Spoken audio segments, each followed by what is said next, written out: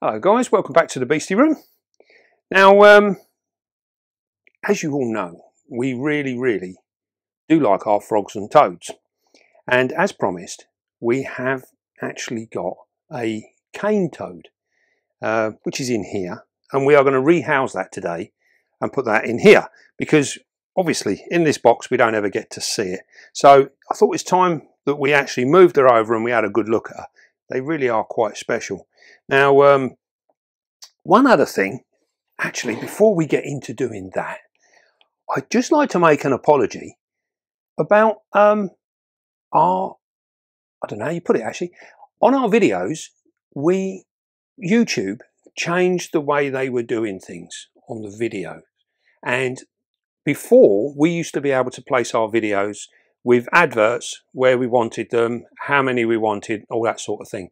Then YouTube changed it all and they took control of that system, and it was led to believe that when we done the videos that YouTube will automatically place videos in appropriate places within the video, and us in our being naive, we just allowed that to carry on. And we were rather shocked actually. Over Christmas we watched a video with some family and friends, and we were shocked to see how many adverts there was on this particular video.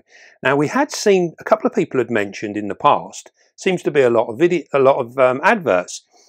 When we looked on other videos, we were like, well, there was only 2 or 3, you know, didn't see the problem. But then we actually saw this one at Christmas and we were like, oh my God, how many adverts is in that video? I think there must have been like 10 adverts in a 20-minute video. It was shocking. So I can only apologize. I have since gone back through our whole library of videos, and since they've changed it, some videos had no adverts whatsoever. Other videos were just every 2 minutes there was a video. So it was shocking. So I went back and spent a whole evening changing all of the videos, and we've redone all of them. So we've taken out all of those adverts that were like just too many. And I think generally on a 20 minute to half an hour video, we normally average, what on earth was that? Oh, we normally average 3 to 4 adverts at the most. We don't ever go any more than that. So hopefully from now on in, we have taken back control of how all that works, and you shouldn't get bombarded with adverts, because who wants to watch all the adverts? We certainly don't, do we? Anyway, right, so I fully apologise for that, and hopefully we can get back to normal now. Right, we're also going to do some more rehouses coming up. We've done quite a few pairing videos. Now the weather's changed and everything else, we're going to start looking at a bit more in the way of rehouses. We've got many of our glass tanks that we're still using are in need of being upgraded and redone. So we will get back into that, because I know you guys really enjoy the enclosure builds and things like that. So we want to get on and do a bit more of that as well. Things are slowly getting back to normal. Right then. So with today's little project, we are going to go ahead with the cane toad, the how did we say this? I can never remember. Yes, Rhinella murinus, which is the South American cane toad. Now these guys have got an amazing history, and we will go into that as we go along. What we're going to do, we're going to build this up very much like we did our bullfrog, because they're very similar really in their care and everything else. So I think we got enough here. I can just lift this up, pour this in. So we're going to pop a bit of that in here. This is just our regular pot and compost.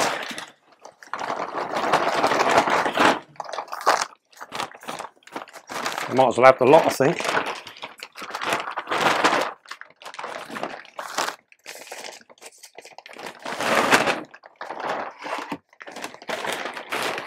It's funny, you know, every time I sit and think it'll be easier just to tip it in, it's actually harder than it was if I went the other way.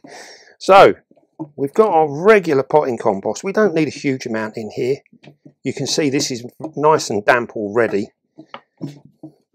So we're literally going to just break it up a bit. Get that in here. And you'll see with this stuff, when it's damp like this, it's actually quite heavy. Ideal for this sort of thing. As it dries out, it becomes more fluffy. So we can, this is one of the reasons we like to use this stuff, is because it is so friendly, if you like. Depending on how much water content we put in there, dictates exactly how it all ends up. So it's really, really useful. So what we're going to do, we're going to put, I'm just going to stick that straight in the corner there. Now, one of the things that we've noticed with this particular toad is she is very, very shy.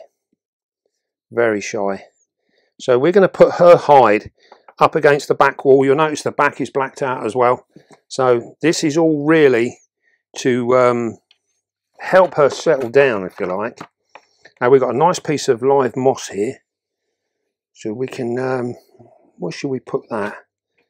I think actually what we're going to do is we're going to take her water bowl out, and we're going to nick her water bowl,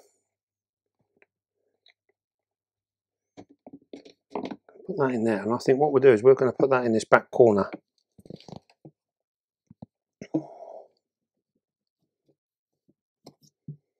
I'm going to stick that down in there. Now, these toads, they don't really use much in the way of water, so they spend the majority of their time in a dryish environment, if you like, and then come mating time, when they want to breed, that's when they come out and they'll hit the water. Very much like our European toad. The European toads that we have here will spend their whole time living under damp logs and things like that. Just where it's damp, nice, they will look under and live under them sort of places. And you only ever really see them in the water when it comes down to breeding time, where they actually go to spawn. So they really don't do a lot in the water the rest of the time of the year, which is quite cool in comparison to what we want to do, because it makes their enclosures and it makes the actual general care of them much, much easier. Because as soon as you start introducing large bodies of water, it's a different scenario now as to how we're going to keep it clean and work it and all the rest of it. So having them like this is a real bonus. Keeps things very, very simple. What I'll do is put this right in the corner so there's no gap there.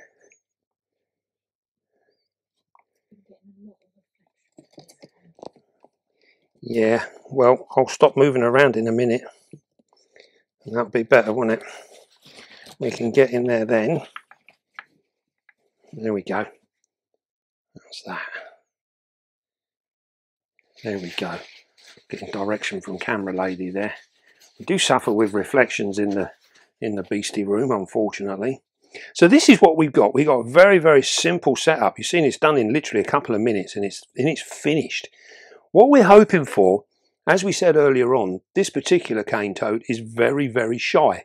So we're hoping that being in this glass enclosure up on the shelf, she will get to see things moving and going around and things like that, and she will slowly but surely become more and more confident with her surroundings and what's going on. So eventually she will spend her time outside, which would be really nice. We've already seen the difference in our African bullfrog, sorry, and she's often out and about. Saying that, she's sat under a log at the moment, just peering out, but she'll sit there waiting for food. Now then, here we go.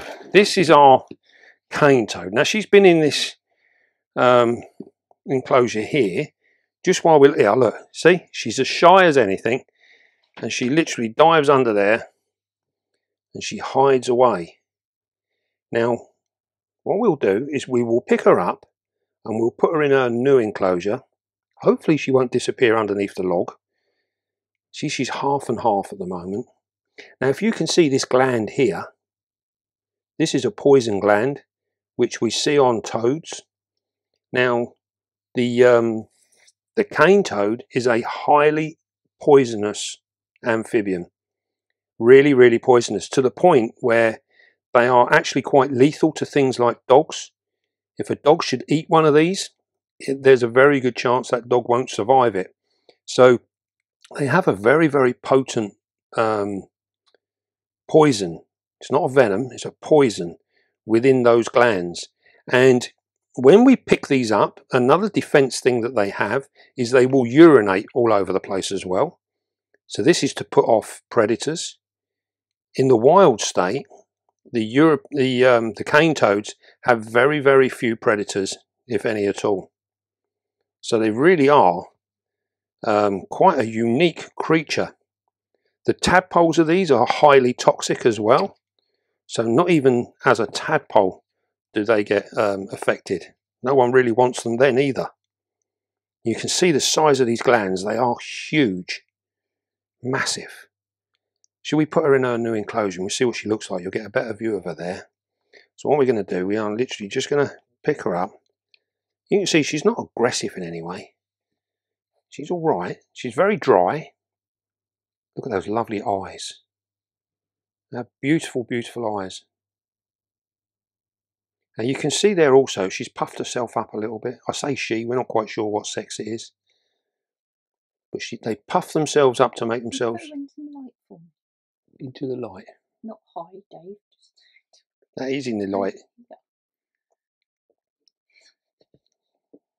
Oh, here we go. Settle down. Ugh, see what I mean? You were waiting for that, weren't you? She just urinated all over me. We're going to keep hold of her there. Very, very pretty. In an ugly sort of way. Right, we're going to pop her in and get to see her where she sits on this nice piece of moss. She'll actually look quite smart. Go that way. There we go. So as we were saying, these guys are very, very toxic to anything that wants to try and eat them. So they tend to get left alone. Now they got their name, the cane toad, from being introduced into the cane fields to actually eat cane beetles. And the reason for this is because cane toads have absolutely huge appetites, and they will eat just about anything that moves. Anything that they can get in their mouth, they will have a go at. And they are ferocious feeders. They're also very unusual in the fact that they will feed on carrion as well as living things, which is something that we don't see in other frogs and stuff like that. So it's very interesting how they adapt their lifestyle to succeed, and they've become so successful that they've been introduced around the world. There's very good literature regarding their introduction into northern Australia. Bearing in mind these come from South America, and they got introduced to northern Australia to help with the beetle problem there, and just as general pest control. They are now classed as an invasive species in most of the areas that they have been introduced to the point where they are now an actual problem in themselves, because their reproduction rate is very high. They breed quite readily, and they have massive, massive spawns of eggs, thousands of eggs. And this, coupled with the fact that nothing likes to eat them, makes them a very, very competitive and successful creature.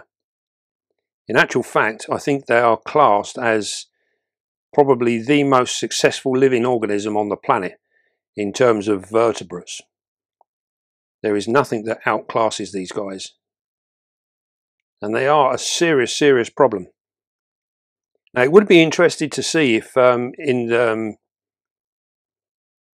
the UK, you know, whether these guys could survive our winters. Northern Australia gets pretty cold of a winter time, and they do well out there. And the same with America. You think South America, you know, it's lovely and warm in the summertime, but their winters are fairly cold. So there's a high possibility that these guys could, in actual fact, survive in our UK climate here. They've been very popular pets here for many, many years. I can remember these as a small child. Now this one here is not of any particular size. I've had native European toads the same size as this that we find in this country, and but these can get absolutely huge, where to the point where they can get to a size where this enclosure would not be anywhere near big enough. They would half fill this enclosure. They can get really, really big. And this is one of the things that's made them so so popular in the hobby trade, purely because they are one of the easiest things to look after. Very, very simple. They're very hardy. There's literally nothing you can do wrong, really, in keeping one of these guys. They just live forever. Well, I say forever, about 10 to 15 years in captivity, which is a long time for an amphibian. But they are a stunning, stunning thing. Now, what we're hoping for is that being out in the open like this, she's going to be subjected to far more going on around the room when we're working in here and things like that.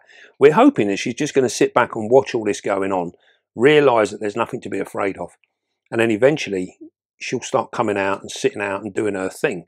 Now, when it comes to feeding wise, because they have got such a big appetite, we want to be feeding these guys exactly the same as we do our bullfrog and our mossy frogs and things like that. We can hand feed them to some extent, just to make sure they get a couple of nice morsels, especially when we're dusting them with our vitamin dust. We can give them by hand, and that way we know that they're getting everything that they need. But then the rest of their food, we need to let them hunt for it, and they need to get out there and chase it around and do their stuff. And by doing that, we will end up with a really healthy, fit frog or toad. So it's very important that we make them work for their food. As we said before, we don't want a big fat toad at the end of the day. We want a healthy, strong looking thing. And these guys, when they're kept fit, they actually stand up and they look like they're on steroids, you know. They look like they're all pumped up. They're very, very strong animals. And that's what we want to try and maintain. Now, as we said before, they don't need a lot of water. We're not going to breed this particular toad anytime soon. So it doesn't need much in the way of a pond or anything like that. It just doesn't need a lot. So just a small thing like this, just something for it to sit in, is more than enough. Do they need water to poo? No, they will poo outside of it. Bearing in mind, as we were saying earlier on, they only really go to water to breed. So the rest of the time, they're underneath damp logs and things like that, under damp moss, things, anywhere where they can get a bit of dampness. Although saying that, these guys can tolerate it quite dry as well. So they really are an amazing creature. Absolutely fabulous. Now, we won't bother trying to feed her because she is so shy. She probably won't feed at all. So what we do is, once she's settled in, we will try and get some footage over the next month or so. We'll try and get some footage of her hunting, and the same with our African bullfrog as well, and perhaps do a video of the pair of them just feeding. They are really, really smart.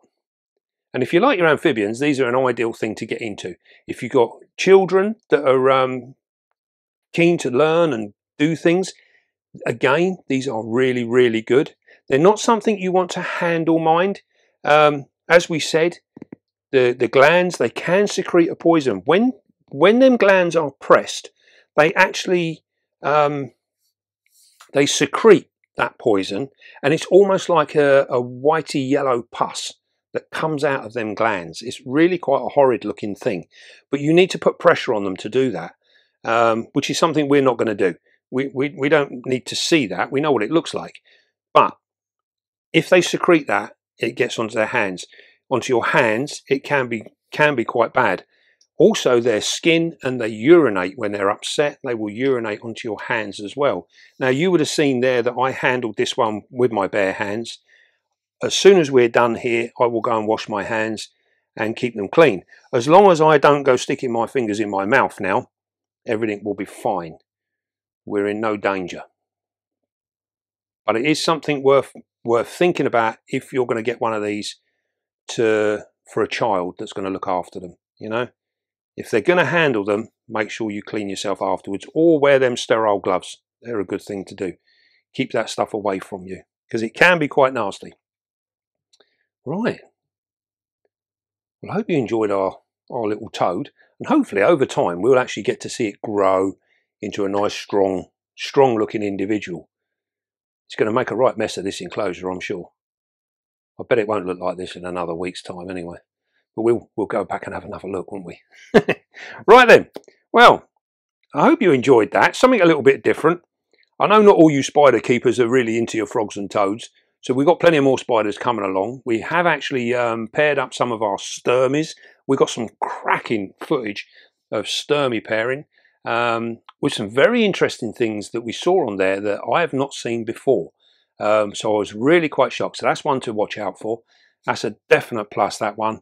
Seeing them big spiders getting it on is awe-inspiring, absolutely amazing. Now, I've seen also a lot of you have been mentioning, oh, where's the egg sacs? Where's the egg sacs? It takes time. We've only just been pairing the last, probably the last month or two. We've been pairing up some of our spiders, and we didn't pair nothing for the best part of last year. So we're a bit behind with all of that, but these egg sacs will be coming. It shouldn't take too long, and we'll have them on their way, hopefully, fingers crossed, if we're successful. So yeah, keep an eye out for them. They will be there. Right then, don't forget, be calm, be gentle, and love your spider. And I'll see you all soon, guys.